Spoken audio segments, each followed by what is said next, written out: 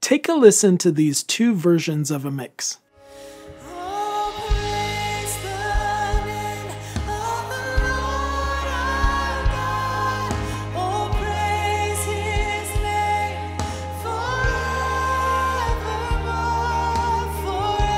One of those was mixed using Waves plugins, and the other mixed completely with free plugins. Hello, I'm Stephen Ballast. Welcome to my channel where I explore worship technology solutions. This video is part 5 in a series of videos I'm doing called Make My Live Stream Sound Better, where we're going to do just that. I've been walking you through how to set up an isolated live stream mix in your DAW, and in the last video, we went through and inserted all of our plugins, mostly using Waves plugins. And in that video, I mentioned that I've got kind of a love-hate relationship with Waves. While I think they have really great sounding plugins that can do wonders for your mix, I've been getting more and more frustrated dealing with their licensing. Also, if you've been paying attention to the music production community, you probably heard the uproar over Waves announcing that they'd be moving to a subscription-based model and you would no longer be able to purchase individual plugins. Paying $250 a year for access to all of their plugins actually doesn't sound like too bad a deal if you're just starting out and don't have any plugins yet. But I've already purchased all the plugins I want to use, and I have 3 machines using Waves plugins. So I was looking at $750 a year to keep using plugins that I've already paid for.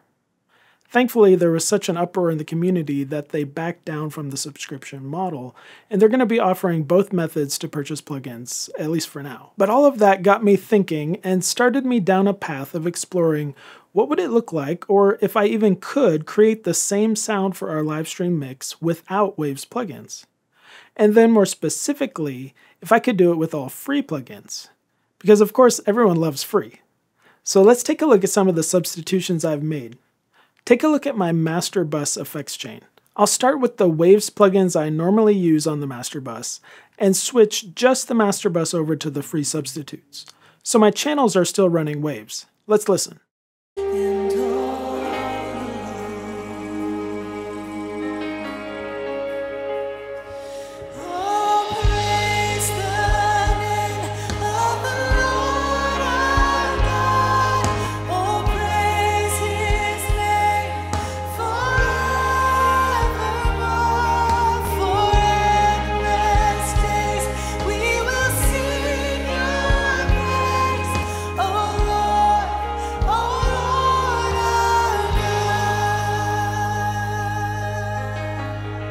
There are some differences.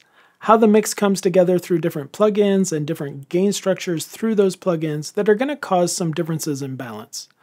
But this exercise has made me completely rethink the plugins that I'm using. The quality and quantity of free plugins available has come a long way. Not only do I feel like I could confidently replace some of my Waves plugins, there are actually a couple of free plugins I actually think sound better.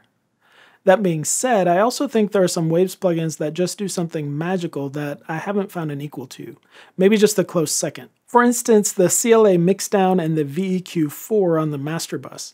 I haven't found anything out there for free that does the same thing these do. The colon compressor and the Fiverr EQ come up with a close approximation, but it's not quite the same. The Fiverr EQ, by the way, is not zero latency. It does cause 16 samples of delay on the master bus. The master bus is the one place where it's sort of okay to run plugins with a little latency, as it's causing your whole mix to be delayed, and it's not affecting individual channels, causing them to get out of time alignment. So while these two just come close to what Waves was doing, on the other hand, I like what the Fresh Air plugin does to the mix more than the Aphex Exciter. I especially like the 2 controls, high, mid, and high.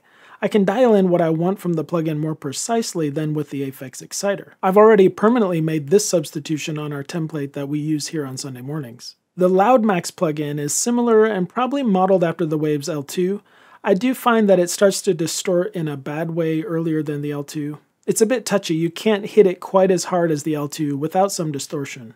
But as long as you pay attention to that, it does a similar job. And I'll talk more about adjusting these output limiters in the next video when we talk about getting the right volume for our live stream mix. Let's take a look at my vocal chain.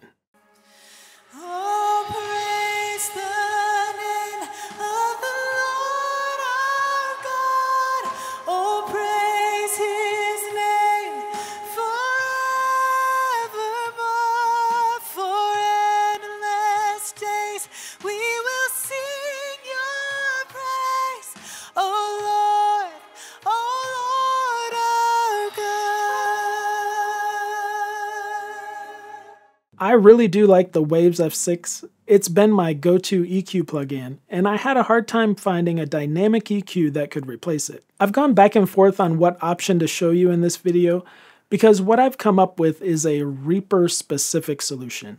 You can't use the EQ plugin I'm about to show you in other DAWs. So far in this whole Make My Livestream Sound Better series, conceptually, you could do what I've shown you in just about any DAW. And except for this one plugin I'm about to show you, all the other VST plugins I'll show in this video, you can use in any other DAW as well.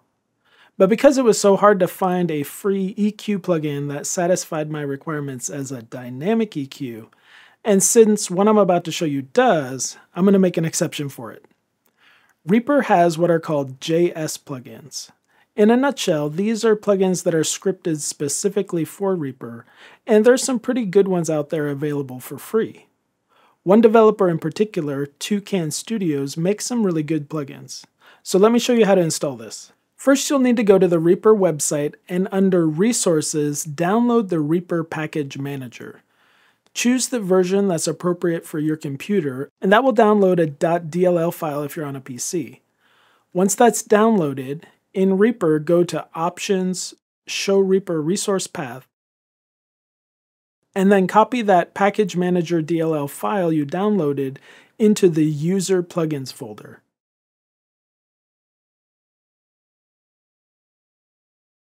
Then you need to restart Reaper, just close it and launch it again. Now under Extensions, you'll have this option REAPack. Go to Import Repositories. Now you need to paste in the link to the Toucan repository. I'll have a link to that in the description of this video. Then go back to the Extensions menu, and this time we'll choose Browse Packages. And you should now be able to see all the Toucan plugins. And what we want is the Series 2 plugins. Select it, and now click on Actions and click Install. Now click OK, and a handful of plugins will get installed. Now when you click to insert a plugin on your channel, go to the FX menu and click on Scan for New Plugins. And now if we search for Toucan, what we want is this Greeen Dynamic EQ S2. So what do I like about this plugin? First, it's zero latency. Unlike another popular free dynamic EQ, the Tokyo Dawn Nova, this one is zero latency. Also, like the Waves F6, it lets you solo a band and hear just what that band is affecting. Obviously, you would not want to do this while you're live, but during sound check, it's a great way to make sure that what you are adjusting is actually the sound you're wanting to adjust. And it can help you fine-tune the cue of a band so that you're only affecting the frequencies that you're trying to actually make an adjustment to. And then, of course, it has the dynamic part that lets you only attenuate a band after it's reached the threshold you set. So that's what I'm using to replace the F6. There are some other good Toucan plugins that are worth checking out, but for the sake of anyone who may not be using Reaper for their DAW, I'll try and stick to VST plugins as much as I can. For the two compressors on my vocals, the LA2A and 1176 replacements, I'm using this Slacks compressor, and then after that, to replace the 1176, I've got this MJUC Junior plugin set to the fast setting. And like I set up in the previous video, the Slacks compressor gives me a little bit of gain reduction on just about every phrase, and the MJUC Junior only kicks in when things get pretty loud. Let's listen to the vocal reverb plugins, and I'll swap between them and show you my settings. First, the Hall reverb.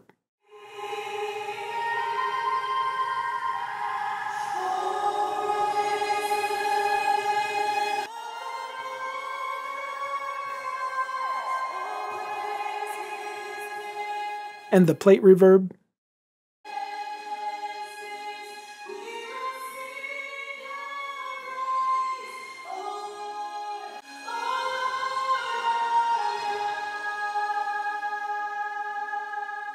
The old school verb from Voxengo, I've got it adjusted quite a bit darker than the Waves H reverb, but I kind of like the tone that it's giving me, even better than the H reverb. The plate, on the other hand, the Abbey Roads plates, I think still sounds better, but this Room 041 by Analog Obsession does a decent job. With reverbs, pull them down until it's almost like it's not there, but if you were to mute them, it would be missed.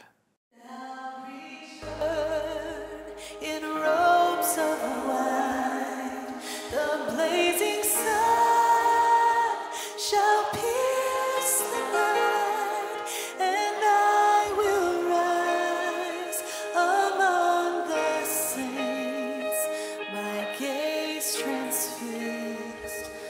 Jesus fit.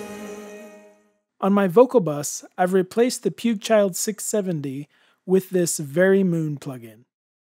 Let's go back and look at the drums. With waves, I used a lot of the Schoeps omnichannel.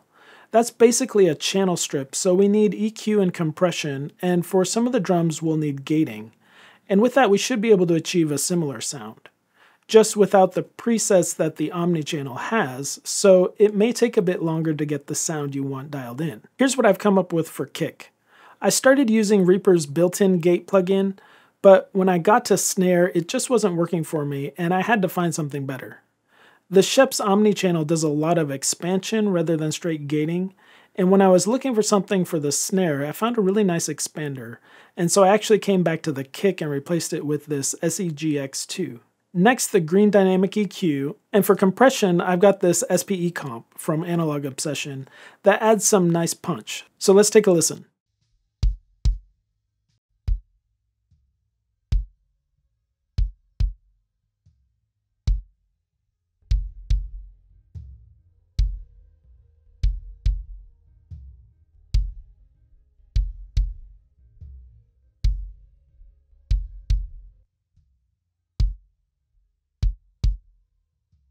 I kind of like the sound from the free plugins more, but that probably is because I haven't dialed in the Schoeps Omni enough and I relied too much on the preset. On snare, there's a lot going on with the Schoeps Omni in the preset that I'm using, and this does show one reason why Waves plugins are useful. I really had to dissect all that the Schoeps plugin was doing to try and get a similar sound. Even simple things like the fact that there is a high and low pass filter on the input made a difference in how the final sound came together. So to start, I've got Reaper's built-in EQ giving me the high and low pass filter on my input, and I did end up putting a bit of tone shaping with a low and high shelf filter here as well. Then this expander plugin. I have to admit, whatever the Schoeps Omni is doing in their gate expander section just works really well to sound natural on drums, especially the snare. I just about gave up and decided to use a generic gate on the snare and just get as best as I could, but then I came across this expander and it really is amazing on drums. Don't ever turn on the pre-gate setting though, as this will add latency to the plugin. But also if you turn it on and then off, for some reason the latency doesn't go away until you actually remove the plugin and you have to re-add it to the channel. What this plugin does is basically have two expanders for high and low frequencies at a crossover point. And this helps it sound natural, and it stays open most of the time with the low snare thud, but it can stay closed during the higher cymbals that bleed into the mic. I think it does a really good job of focusing the sound of the snare. Listen to it with and without.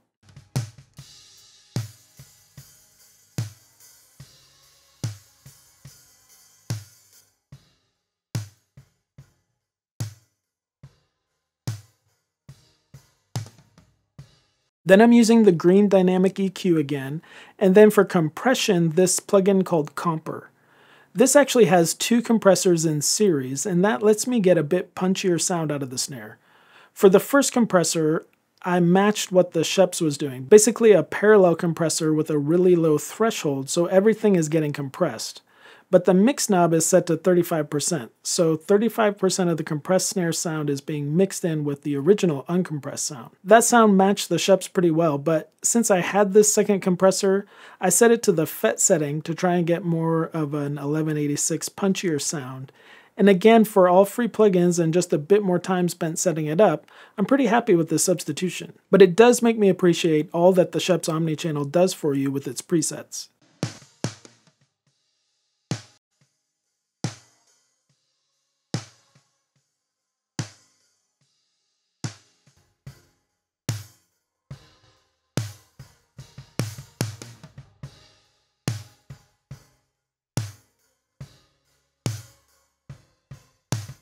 On the snare bottom, I used the Reaper EQ with a decent amount of high pass, and the same expander again. I changed its high and low thresholds, and that's pretty much it. For the snare reverbs, this was a difficult one because most free reverbs I tried tended to fall apart and not sound good with transient sounds like drums. But for the plate reverb, this epic plate from Variety of Sound works pretty well on the M Vocal Stage 1 preset. I'm just using Reaper's EQ plugin here on the input to do a bit of high and low pass shaping of what goes into the reverb.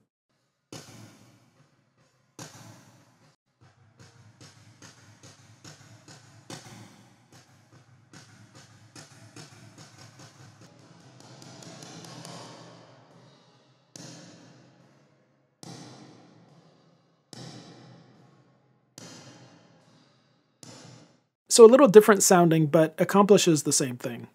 For the more hall type reverb, I actually found that the Reverbate plugin that comes built into Reaper did a good job at giving me what I was looking for from this reverb.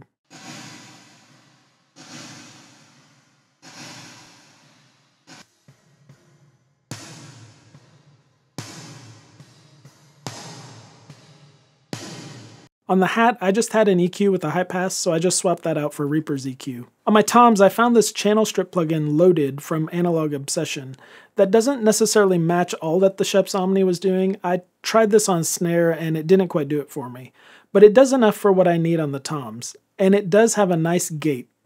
It works better on drums than a lot of just straight gating plugins that I tried. Then for the toms reverb, I just used the Reverbate plugin again.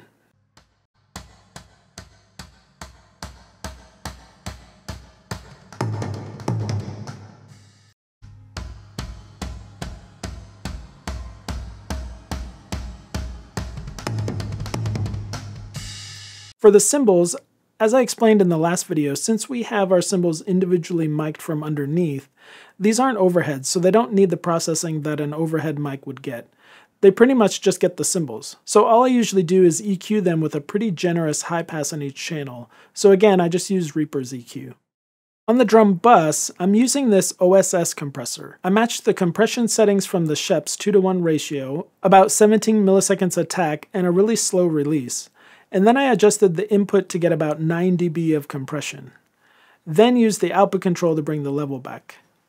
Then for a bit of tone shaping, I've used this TEQ 421 from Voxengo. It's a simple 3-band EQ, but it also adds harmonic overtones, so just a little on the high and low gives a nice polish.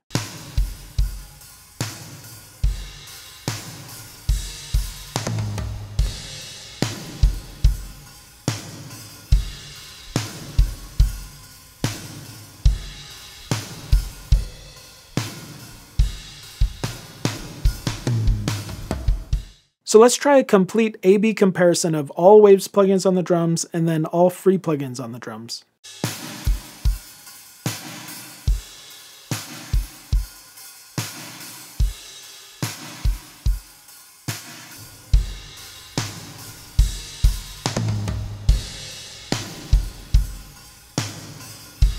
It took me a lot of hunting and trying tons of different plugins to get where this mix is.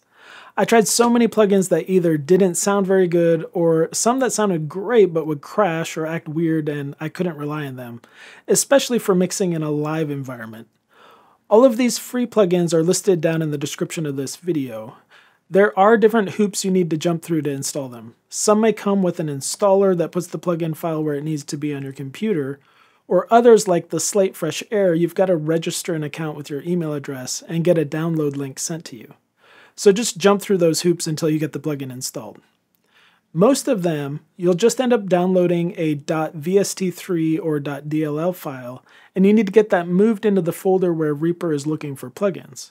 On a PC or Mac, that's usually these folders. And just in case you're thinking, well, it all sounds the same, the plugins must not do very much, listen to what this sounds like with no plugins.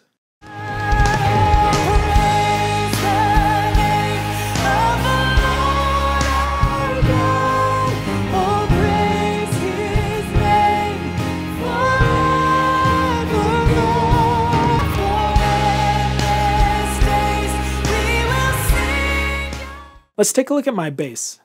When I'm remixing recorded live tracks in post, I usually use the Waves Bass Cabinet emulator, but it's not zero latency, so I don't use it live.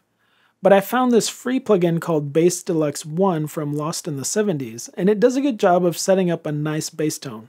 Take a listen to what it does.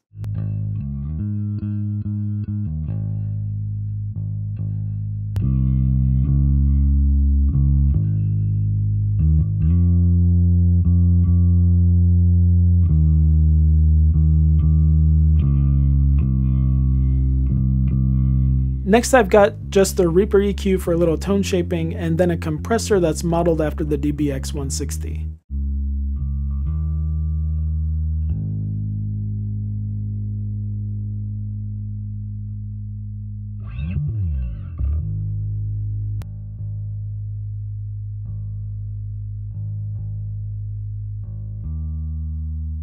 On acoustic guitar, I've just got the Reaper EQ and then the same Slacks compressor we used on our vocals.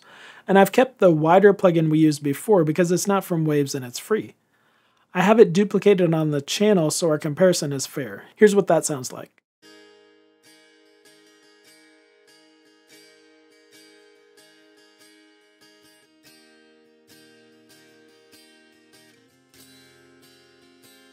On the electrics, I'm not doing a whole lot of processing.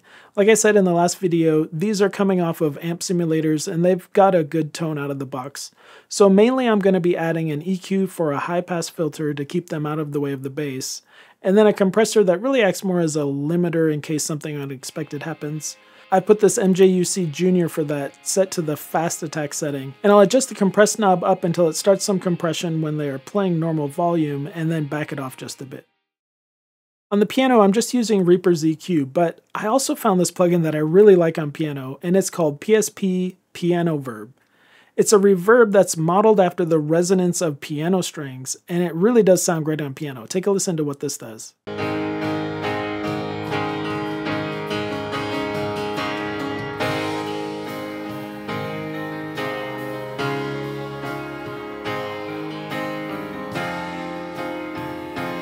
And of course on my audience mics, all I was doing there was some EQ, so I've just replaced that with Reaper's EQ. So here again, let's listen to the full mix with Waves plugins and then with the free plugins.